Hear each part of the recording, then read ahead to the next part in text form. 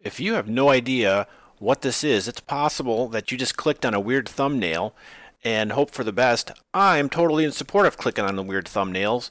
This is probably not going to help you understand this at all. This video is going to be about doing the Blender donut tutorial. It's actually about three things. The most important of the three is about giving money to Andrew Price for creating what is probably a masterclass in tutorials generally, and certainly the most recognizable tutorial series regards using Blender. The second is some thoughts about what I found helpful while working through this donut tutorial. The last thing will be to discuss some other tutorials that I found to be both helpful, simple, and interesting. So let's go. So this is the donut that I made from the tutorial. I did the best I could at the time, following the instructions as closely as I could, and here we go. So I did a second donut. This donut is a completely different donut, as was suggested to just try it again. This one went through much quicker, and if you'll notice, the icing, I've turned on the subsurface color, which really makes a difference in the brown. Again, this looks much better than the pink one, and yeah, this donut, this is a different donut. This is the same donut, which has a different texture applied to the base of it. This is not a polygon texture. This was a texture which I found. It was kind of at this point where I decided I just want to play around with the second donut that I have and see what I could just kind of bolt onto it. And it was at this point I was kind of thinking about, this is really a great tutorial, and I'd like to give Andrew Price some money. And he doesn't have a Patreon or any of the give me money kind of stuff set up, but he does have a company, and that company is called Poliigon, and that Poliigon has lots of assets. Those assets are very nice. So this hardly a donut that you're looking at right now is actually the same donut we saw previously. Some of the settings have been changed. I changed the sprinkles, and it's just kind of a lot of fun. However, none of these are polygon textures, and wanted to move on to the next thing. So we bought a package from Poliigon, bought a bunch of assets. I had wanted to play with a grass simulation because I think they're neat, and this is what I ended up with. So these are all polygon textures. The base, the dirt on top of the donut, the grass is kind of a polygon texture. The items which are in there, bottles and blenders and scales, I think I have some other items. Those are all polygon textures. The grass is made from a clump. We need to use a clump for the simulation. Poliigon does not sell a clump of grass as such. I ended up doing a thing with the tutorial that I'll be talking about towards the end of this video. However, the point of this kind of section is again about giving Andrew Price money, and I'm thinking about it. I'm realizing that actually buying assets from Andrew Price is probably better than giving him money through something like a tipping structure or a Patreon or something like that, where they hit with a percentage, plus depending on how things go down in Australia, it's possible that those funds come in as gifts and are taxed differently than if they came in as business profits, which, let's be clear, that's what Andrew Price does. And if he wants to expand Poliigon and his people, that's fine. If he wants to buy a McLaren, I'm down with that as well. Good for you, Andrew Price. So as we move into what I found helpful doing the tutorial, I'll just suggest, buy some assets from Poliigon and do weird stuff with them. It's totally cool. So this is my basic setup. There's two monitors here. This is a much older monitor, which is perfectly fine for running YouTube videos. This is my better monitor and the larger monitor, and the one that is running my Blender instance, which I'm following here. You can do whatever with this. Tutorial here, Blender reference on a different tab, back to that. Two monitors is very important. I don't know how anybody does this with just the one monitor. This again was a very inexpensive monitor. Whatever you need to do to get a second monitor up, well worth the effort. Piece of paper and a pencil, optional, whatever. This is not part of my regular setup. This is a super inexpensive, this was actually a free LCD TV monitor that I had in the attic. You may have one just like it yourself in your attic, which is being run off of this ancient Asus tablet experience thing. This is a pretty standard cell phone. A lot of us can run cell phones into a television like this with a cable. The cable that I saw on the Amazon was 15 bucks. This is an ancient tank of a notebook. This is perfectly fine for running the YouTubes. Again, whatever effort you can make to get a second monitor into this mix here, totally worth it. This is the Blender interface. One thing I found myself developing as I was going through the tutorial is creating sort of a way of viewing, a way of looking at this workspace in the interest of comparing it to what Andrew Price is presenting to us. And I found myself pretty regularly doing a clockwise sweep of the workspace when things didn't look right. So an example, this is the layout workspace. If you expected to see if Andrew Price is working with the layout workspace, and what you're looking at is this happens to be the shading workspace. However, if you stop and you realize, this doesn't look right, I should do a clockwise sweep around the interface and discover, yes, Andrew Price is on the layout workspace, I'm on the shading workspace. Layout, that whole thing goes throughout the whole workspace with all these little things. This is viewport shading. We could be doing different things with that, and particular with when we come over here to the properties menu, one thing that we'll notice is nothing is selected on this donut. So if I was to select the base of the donut, I'll get different options in this, which is the properties menu, than I would if I had selected something else. So in example, we will click on the material properties, and if we scale up here a little bit, you'll notice that the subsurface color, I believe that this is a texture painting graphic which goes on the body of the donut. I have the donut selected.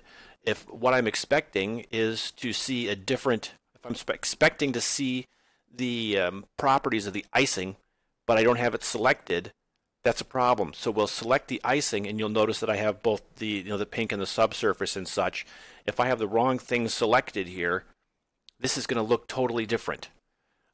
Another fun thing about this is tab, which moves us from object mode to edit mode. You can see that my screen capture keys thing pops in here. This is, we're going tab, tab, in and out of edit mode. I'm in the materials outliner right now. If I hit tab, it doesn't do anything. If I'm in properties, it doesn't do anything. If I'm in, this is the, what is this, the animation playback editor? Whatever the case is, hitting tab, not doing anything. It's when I'm in this window that the tab function suddenly works. Another thing that comes up pretty frequently is N. We're going to hit N. Let's hit N. N is, this is the tool menu, and that pops up quite a bit. If you're not entirely sure how to get that in and out, it's N, and we're going to press N. So you want to remember that. That's where that comes out.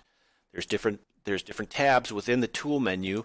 I believe the only one that we use in this is the item tab. I could be mistaken. N. We're going to do that. So we've covered that. We've covered tabbing in different areas. You're going to want to develop your own way of rotating through this to look for changes in here, and I've found myself doing that a lot. This is a Firefox window with part 16 of Blender Guru's donut tutorial. What I'd like to direct your attention to is, as we scroll down, you'll notice that there are about 2,700 comments on this. Throughout doing this tutorial, I got hung up in a couple of spots, and searching through the comments was super important and allowed me to discover things that I never would have found by my own. there's 2,700 comments on here. So if you wanted to search through every single one of them to try and find if anyone's helping your troublesome issue, you can do that. Another thing that we can do is if we follow the cursor, this is a Firefox window. We're going to go into the upper right hand corner to the hamburger menu, and we'll come down here and we'll click Find in Page. Find in Page is going to open a window at the bottom, so we're going to follow down here. This is the lower left where it says Find in Page. Hopefully you can see that. And we're going to type in thank you.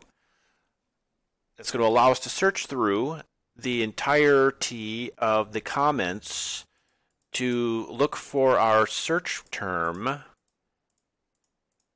which, if you were to pick a word, an example, render or shadows, which somebody may have put a comment in here which is helpful to you. One thing you'll also notice is that a number of these comments have been upvoted. People who get hung up on something and there's a comment in there which is particularly helpful tend to upvote things. Do that as well. A lot of the most helpful comments may be at the very top. Look at the comments. The comments are super helpful. We've probably all done a whole bunch of different random tutorials throughout playing with the Blender. I have no idea what order I was doing things in. However, one set of tutorials that I would like to make mention of is Matt over at Learn Everything About Design has a Learning Blender Slowly series, which is largely focused on people coming over from Fusion 360 into Blender and just covers simple things.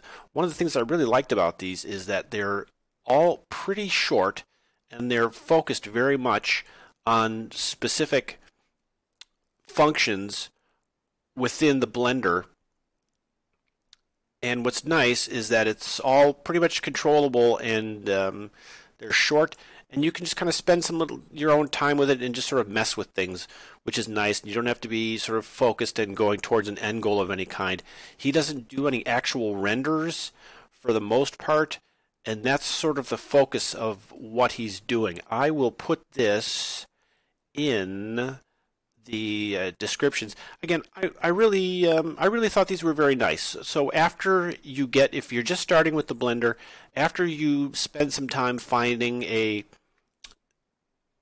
generally working through the interface, kind of introduction to the work interface sort of thing, there's a whole ton of them, and they're all pretty short.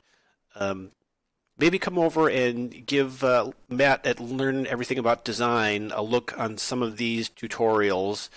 I will show you some brief samples of the stuff in his series. This is my blend file for the tutorial on soft body physics and just setting up a simple soft body demonstration. This is 3 planes and a single sphere set up with soft body, and you can play with the different settings on this. Not a very long tutorial, and just some simple stuff to play with some different settings. As I had said, the Learning Blender Slowly tutorials generally don't do renders.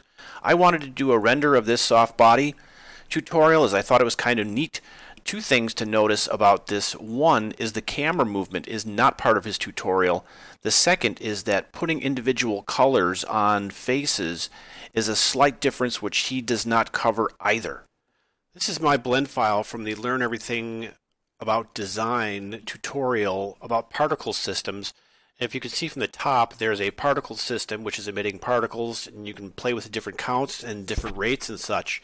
The wind generator on the left is another thing that's covered, as is the ground surface, which is the collision surface.